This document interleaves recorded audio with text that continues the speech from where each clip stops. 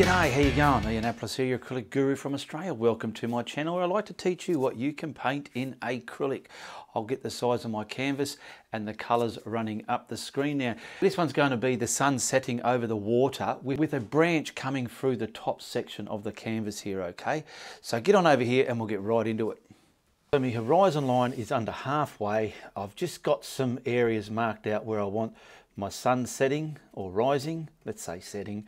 Bit of that reflection in the water there, some surface on our water, beautiful sky. This is all about the sky today, and I want to get some kind of branch just coming through the top of the painting, okay, to set the sky back. So I've got some retarder here and I'm just mixing that into my titanium white. This is out of a big bottle. I call it craft white. A lot of people that regular here know what it is, but if you're new here, it's just student paint. Craft paint, poster paint, comes in a big bottle like this from the art store, and it's good for making your primer for an acrylic sky. I'll show you what I mean right now. So I'm just going to do the sky half first. So I just want to get this onto my canvas. This is the Frederick's canvas, a very good quality canvas, mind you. Some canvases can be paper type, cheap type, whatever type, but I've discovered using the better quality you get better results. That's up to the individual what you can afford as well. Now I'm going to stroke that left and right just to get that a nice even thin surface of that retarded craft white paint there. Now with your sky, do you want a warm sky or a cool sky? Like well, we're going to have the sun setting down here, so it'll be kind of a setting colour. Now I'm going to try, I've cleaned my brush, I'm going to try something different. I've got yellow ochre there, yellow oxide, yellow ochre, whichever way it's labelled. And I want to use this down on the horizon, and I'm going to come right across the horizon with this. There we go, just like that. And I want to just get that gingerly faded up to where I want it. Go right across there. Okay. Back down here, I'll just put some on the palette there. I didn't grab any. This is permanent alizarin. I haven't washed that brush. I'm going to get a little bit of that and put into this just to see what happens. Hopefully it's going to work out. It's pretty much red and yellow, so it should give some kind of vibe of a sky. And we'll get this colour going up there before we get our blue going. So come across here. Oh yeah, that's kind of mauve. I like that. Now I want to crisscross that with the tip of my brush because there's not much paint on the tip of my brush, just to merge those two together. Happy with that. Very happy with that. I'll get a little bit more because it seems a bit weak here. Oh, there we go, look at that. Play with it, take your time, play with your work. You can even leave some bands in it if you want. I'm happy with that. So I've got cerulean blue here, and we'll get this from the top and work our way down to that other colour. So up here, nice and blue, and then just start bringing it down to that reddish other colour we made. Splice it into it so you're getting those colours nice and, there we go, nice and mixed together. Now I'm going to stroke that, get rid of any unnecessary lines I don't want, and just stroke it again, left and right. Like a pure gentleman, I hope, Ian. Yes, there we go. And we've got it all kind of mixed together. I'm liking that. I got myself a pouncer. Don't know what happened there. Just to the appropriate size I want. I've got some Indian yellow. I'll see if I'll use that or not. I'm not sure. And I've got some titanium white. So we'll start off with the white just to get our glare in the sky. And I want it to the left, somewhere about there. I mean, it can even be a moon if you want it to be, but I'm going to want it to be a sun. So I'm going to just get that there like so, and then grab some of that Indian yellow now into there. That white's going to prime it up so the yellow won't be so see-throughy. And I want to, there we go, we've got our yellow.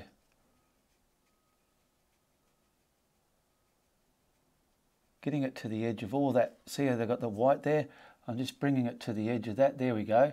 It's within that circle, it can dance out a bit, fade away. If anything, like an egg shape laying on its side.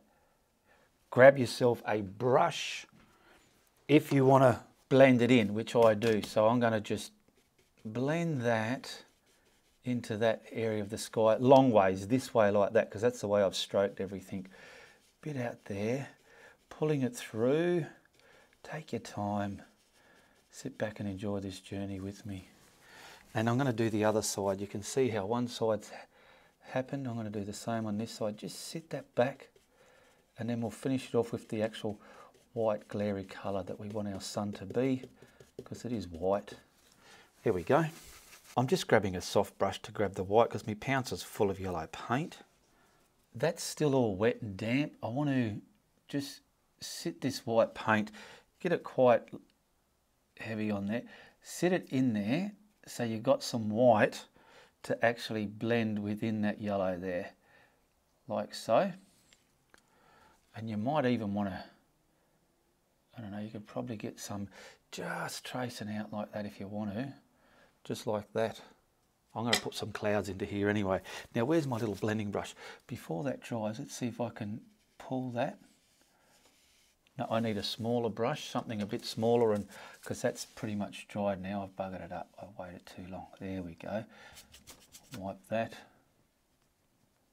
Get that dissipating up there. There we go. And I just want to softly sit that white within our sun there any old way, just so it's got that main white glare about it.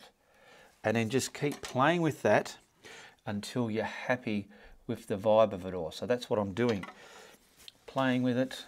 Got more white there. Leaving the yellow though. Don't kill all that yellow. And I'm just gently, gingerly giving our white glare into that. And that is something I know you can do. With a lot of practice, you can do it. I want to get some white clouds in the sky, just cutting across. So I'm grabbing titanium white from the tube. It's a lot thicker than that stuff there. And I'll start from here. That one there that I buggered up, I shouldn't have done it, but I'll get something there just like that. Make the body of it. Because like I said, this painting's all about the sky. I will keep the top of that and just gingerly bring that bottom down into the sky there. Gingerly tickle the tops and let the turmoil, let the cloud create itself. If anything, see what I'm doing? I'm going that way. There's the horizon line, that way. I'm pushing that way as well, and it keeps it, I don't know, it just makes it look geometrically more pleasing to the eye when you're looking at your clouds. Because sometimes we've done clouds in our paintings and for some reason they're just looking crooked, and I feel if you can keep the main pull like that, just in cahoots with the horizon line, it gets rid of that crooked look. Even get some movement up there if you want. Now over here where I'll put that other mess, I'm just going to disguise that so I'll get something here coming right off the painting, right off there like that. Same again. Pull it just where I want it.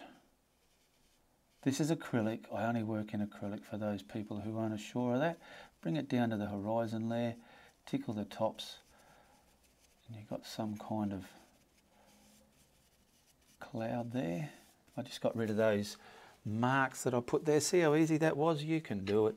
And let's see if we can, I don't know, where's that branch going to go? We'll just get some kind of cloud over here, coming overhead. Now I want to show you something here, what I've deliberately done and what I want you to learn how to do when you're making a cloud, any type of cloud. What I've done, I've laid the cloud on there, but I've left pockets of nothing there. So when you blend it, you get this lighter and darker values of your cloud when you're blending. So watch what I do. I will give this one a bottom because it's a bit higher up in the sky.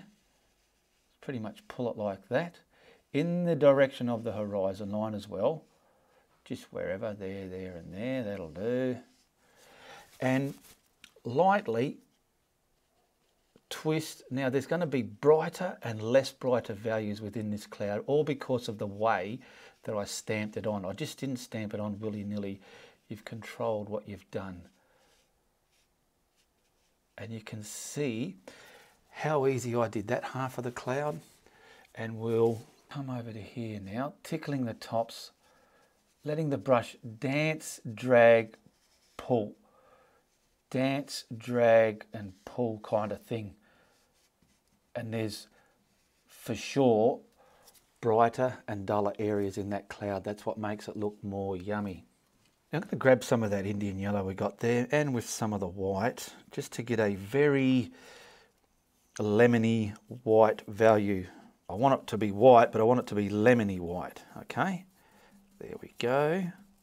And that cloud closest to the sun, if you want to, this one here, let's just see. Normally I add yumminess as the white, but we'll just add some of this just being refracted by the sun's glare there. Now, do a bit, where's my finger? This is very small, so I'm going to use my finger here.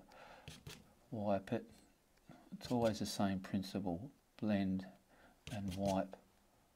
And what I'm trying to do is just get a bit of this yellow light hitting up at that cloud there and to see if it's creating decent enough bullshit within the art piece here. And if it is, hats off to everybody.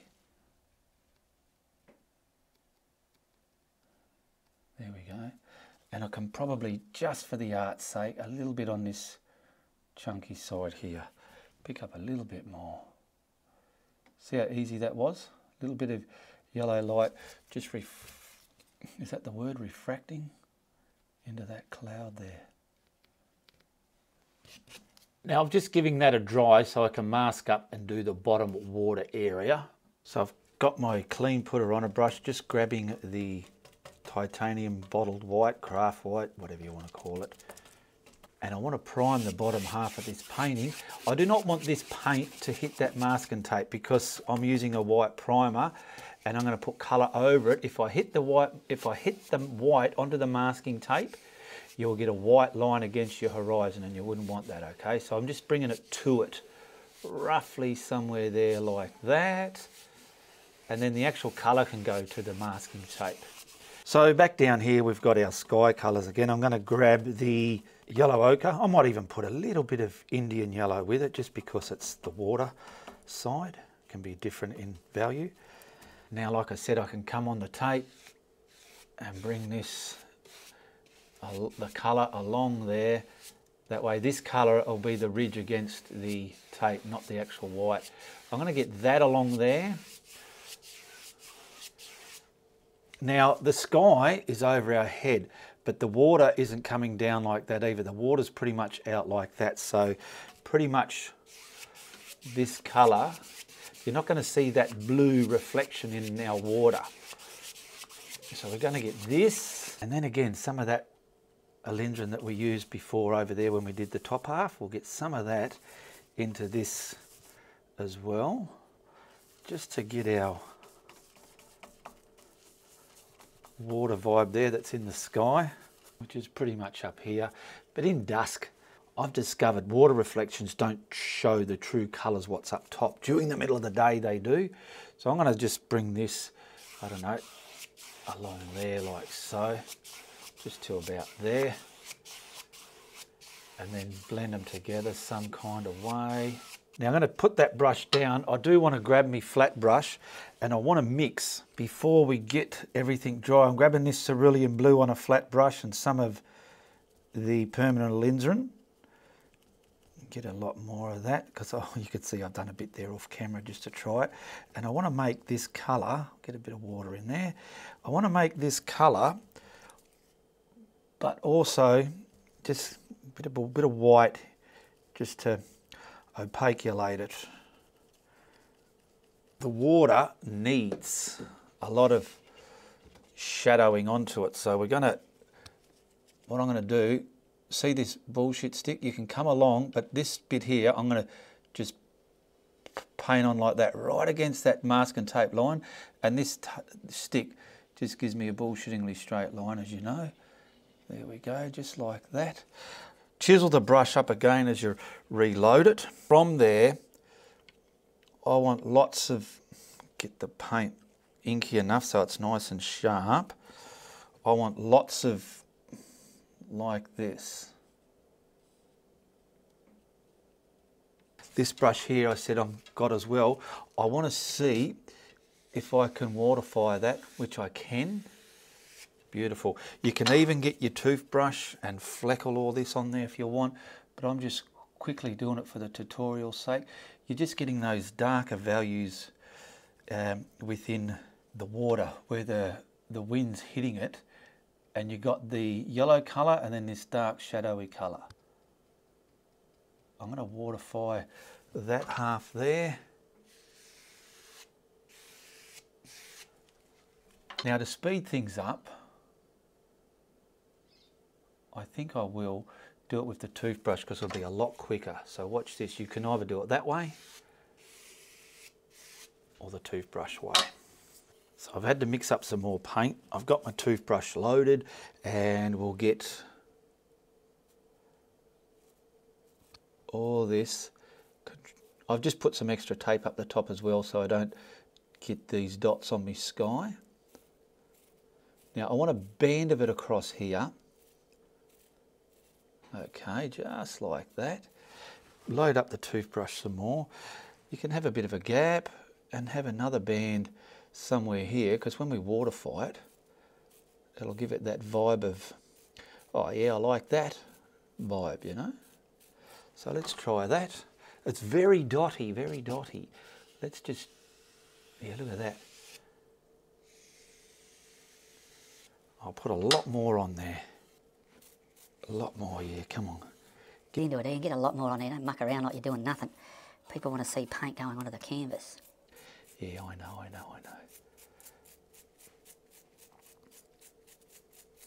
That'll do. I'll waterfy that.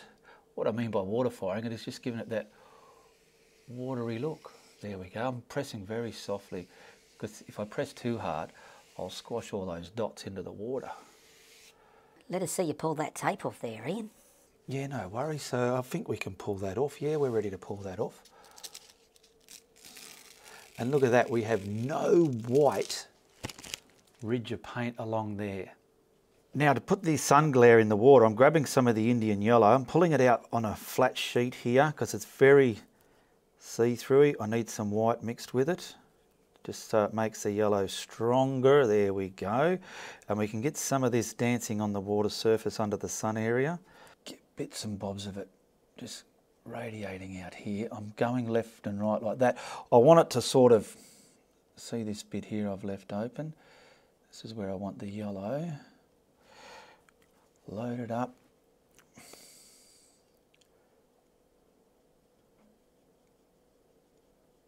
Push them into the canvas as well, just so it looks more pleasing to the eye, because the main objective in doing any painting is having it pleasing to the eye, obviously, isn't it, eh? I reckon that's true, Ian. You're onto something there, I think. Oh, I'm not onto it, I'm just aware of it. This isn't the actual reflection of the sun, this is the glare on the water. The white that we put in this will be the actual refraction, or the whatever you call it, onto the water there. So I'm going to do this. I'll turn the camera off just so I can finish it, because I don't want to bore the living buggery out of you. I just want to get this in its appropriate spot. I just grabbed a bit of the purple, just so this bottom don't look so pale and weak. I'm just putting some darker values around here, just so as I can get some kind of representation of like a water swell. And just finishing it off with some of this yellow right behind it as well, and just gingerly tracing into it. Like I said, you don't have to do this, I just wanted to add it there. About over here, just little bits refracting in this bit. But we've got a yellow glare out here from the sun. Grabbing some of this white. Now I'll grab my bullshit stick just so as I can keep them reasonably level. And I want this, there's the bottom of me painting, so I want this to come to about that point there. Okay? And I got my stick in a position so I can control my brush up and down. I want to just, oh, that's too wet. I washed my brush, but I didn't dry it properly. Let's see if I can do that. Yeah, that'll do. Look at that. Now I want to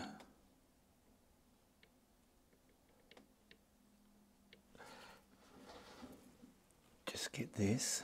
I'll get the main condensed part of it there.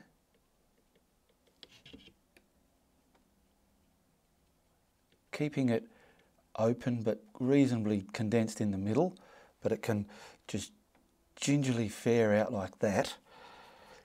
And you'll see as we come down, leave a gap. The gap's indicating swells within the water. Where's my line? There it is there, my dot.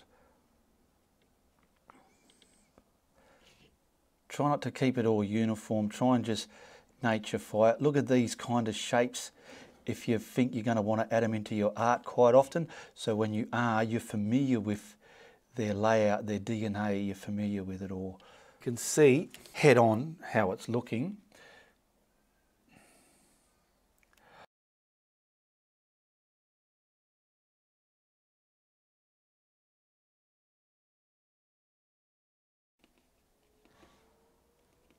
And that can, a little bit of that there. And then I just analyse that, look at it. Is it okay? I'm looking at it in the monitor there. I feel I might want a little bit of splashing light refracting here somewhere. How's that? You can see just what that does. Now I've given it a dry, everything's dry. I want to bring the branch in front. Now, because the sun's there and the branch is in front of it, it's going to be in silhouette, it's going to be shadowed. You're not going to see detail. So I've got my burn umber here and I'm going to blackulate it until it's the vibe that I want. Just keep mixing it around. I'm using a little detailed round brush here so that it's not going to get too clagged up. Now what I'm going to do, I'm just going to quickly rough in where I want the tree. That's why I've put everything mainly over here, because I know within my mind, even though I'm not in Carolina, this tree is going to come from here and it's going to look like it's going that way, hopefully. I want the main branch just up here somewhere, just like that, coming about here, just like that. And then something of it coming up out of the painting.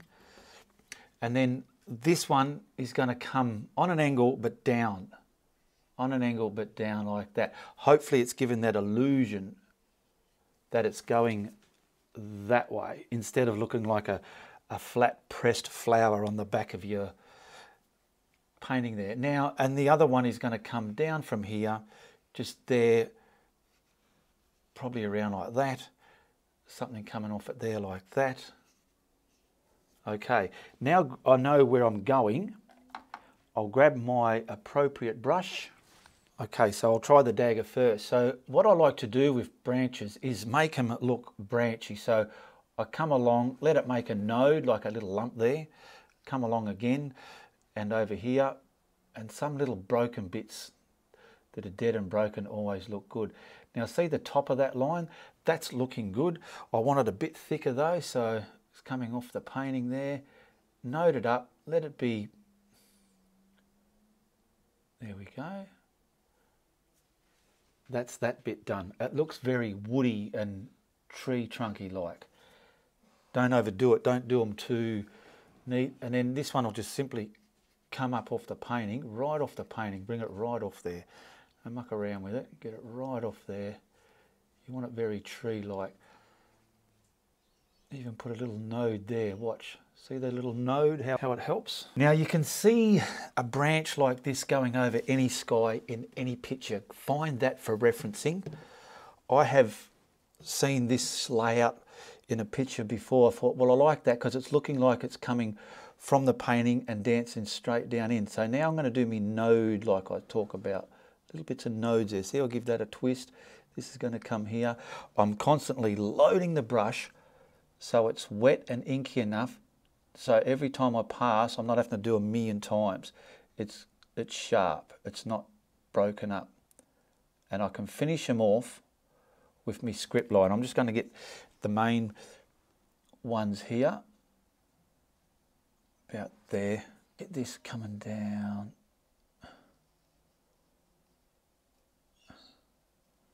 Don't try not to think about it too much. Just when you know the idea, just do it and it'll happen.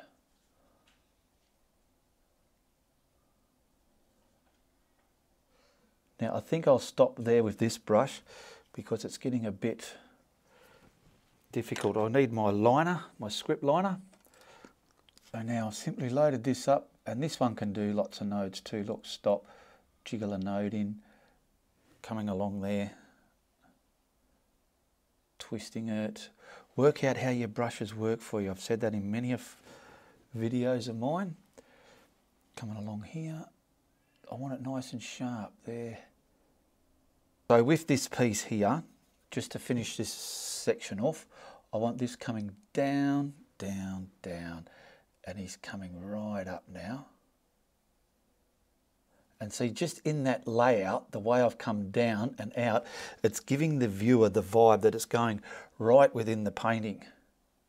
It's going back away from them. Look at that, how I'm twisting it. I'm coming skinnier, skinnier. Oh, right over that cloud. I'm excited. Look at that. Have fun practicing branches and twigs and sticks and whatnot. Now I'm doing my best not to bore people. I'm just getting a few more slight heavy branches in. Now we can get something twisting off here, coming up. When you start twisting your brush, you'll find that they do become quite, look at that hair, like thin. Now I just want to create bits and bobs left and right, get right off it all. Keep your paintbrush loaded up so you don't have to go over them twice like I did just there.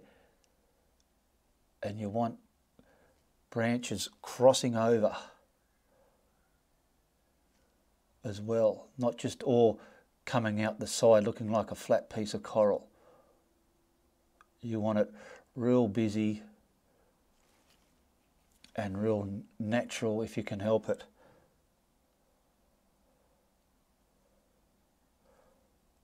So I'm going to get a majority of this done, and then I'll turn the camera off and do more because, you know, I don't want people to turn off and go, well, this is boring.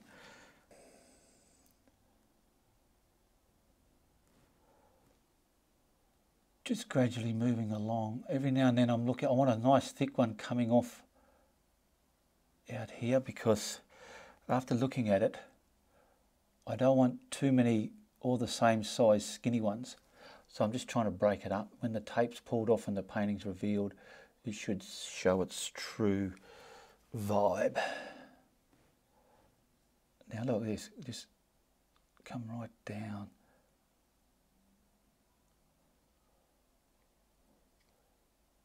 You can have fun just practicing twigs. That's what it's all about. Right across there. Boom, boom, boom. You don't want them wavy like this. To me, that's not natural enough.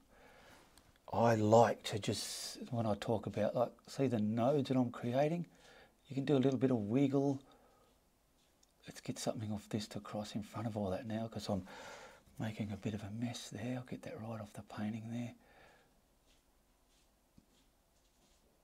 See, another thing that I like to do, let's join that back up, is where I'm coming off, say like here, node it up a bit and then bring a branch off it.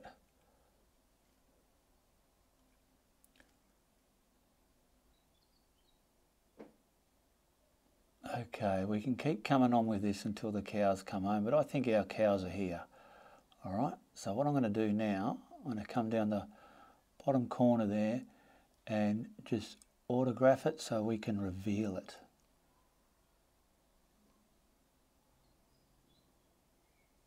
And I'd like to take this opportunity to thank my Patreons and my YouTube channel members who support my content every month. It is much appreciated. Thank you very much. And I do try and urge others if they enjoy what they see here, to help support my content, to keep me producing videos.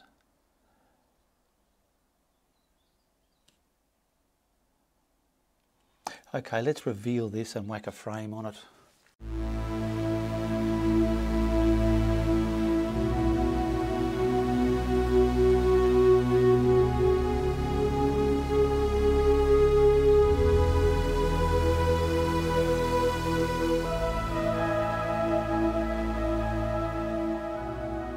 There we go. That's not too shabby. We've got a beautiful sunset and a nice tree creeping into the picture there.